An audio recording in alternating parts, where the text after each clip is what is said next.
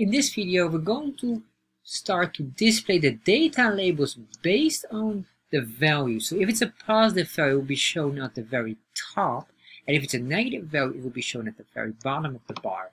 And you can see here, if it's a 0, which is considered a positive value, in that case, it's just a top as well. So let's start to do or explore how to do this. So let's look at how we can show the data labels and their position based on a positive or negative value. So the first thing what we need is to get a default code, which you can find here in chartjs3.com getting started. So I'm going to scroll down here, copy this entire chunk of code. And if you want to understand what this code does, make sure to watch this specific video that explains it all. I'm going to paste this all in here, and once I did that, what I want to do as well is to get the title and update this title here. Save this, refresh, there we are.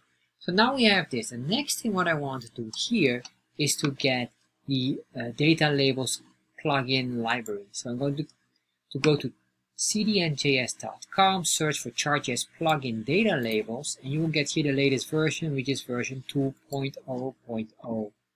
Copy this one here, the script tag, and once we have that, I'm going to paste that in here. What is very important is the JavaScript library first of chartjs, and then afterwards the data labels plugin. And the reason why is because the chartjs library has certain values and variables that needs to be loaded first, because this chartjs plugin is dependent on this JavaScript library or chartjs library.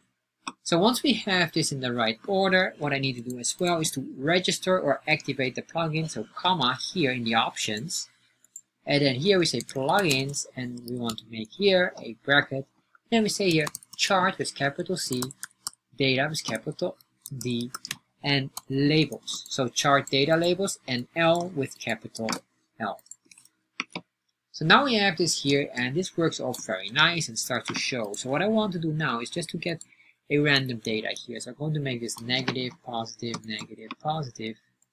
So we have some dummy data, and then here maybe a number 0. Save that, refresh, there we are. So what happens now, by default it will just be positioned in the very center, which is wonderful, but that's not what we want. We want to push this here at the very top and that one at the very bottom. So to do this, what I need to do here in the options, I'm going to say plugins, curly braces, and then what I want to do here is I want to use the object. Because we have now this specific chartjs plugin data labels, we are now allowed to use the data labels object. So that is why we have this JavaScript library of data labels, or why we inserted that one in there.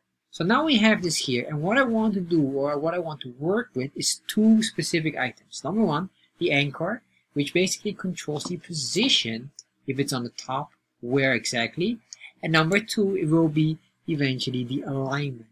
We're going to put it in the center, bottom, or top. So let's start to do with the anchor first. So we're going to say here anchor, and just to make sure you understand what this is, I'm just going to use here certain options. So we have here the end option. So if I save this here, refresh, what happens? It goes here now at the very end. And then what we also have is the start option, and what does that mean is basically we'll push you at the very bottom. So once we have this, what I want, another one, and later on I'm going to work on that, so don't worry about that. We're going to get back on that. So I'm going to do alignment. The alignment will eventually push us down, below, or up. So what we're going to say here is, for example here, we can put in top. This is a string value as well. Save that. You can see here it will push it a bit up. So what I want to do now is alignment to push here down at the bottom. So there we are. So what we really need to do is basically two things. We need to have it, if the value is positive, I want to push basically these two to the end and top. But if it is a negative, I want to push it as what we have here, which is a start and bottom. So if I put it here, a end and top, save, then you can see we're now at the very top. So this works, but what I need to do now is I need to loop through this and basically create an array, and our array needs to be dependent of the value. So we need to extract these values and then automatically create them. So for that, we're going to use a callback.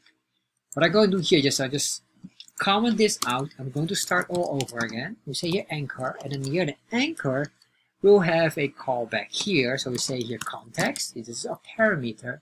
And if we're talking about callback, I'm talking about function. Normally it's like this. We could do a function like this. But in ES6, we have these arrow expression functions. So we're going to use that. And then basically in here, I'm going to create an array. And what I want to do in the array is just only one thing. Get a top or get a bottom. Or sorry, for the anchor, it's end or start. That will be for the anchor. End or start depending on our value. If our value is positive, we need to use end. If our value is negative, we need to use start. So how do we do this? Well, for that, I want to show you the callback or this parameter here that we use in our callback. So if I save this now, refresh, open up developer tab, you can see here we get all of these objects here, and then you can see here the information. And what information I want is basically the values here. In the data set, we have here the data, and then we have all of this here. And all I want is basically to know, are we positive or negative? And if ever we are, in that case, we create an if statement, show this or show that. So what I'm going to do here, or not only we're going to create an if statement, we need to push that in an array. So it's an if statement with a push in the array. This is very important because an if statement will not work here without the array, because this one needs an array value to do this. So what I'm going to do here is the first thing. Let's first grab this data here. Or how do we get this here? Well, basically here, dataset.data. So we're going to say here, this dataset.data.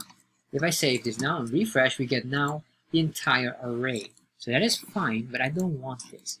What I want to do here is basically create a if statement. And that if statement will eventually say positive or negative. But that would mean that we need to create first an array where we're going to put in the value. So what I'm going to do here is a constant. And this will be called our anchor array. And this array is blank. Nothing in here.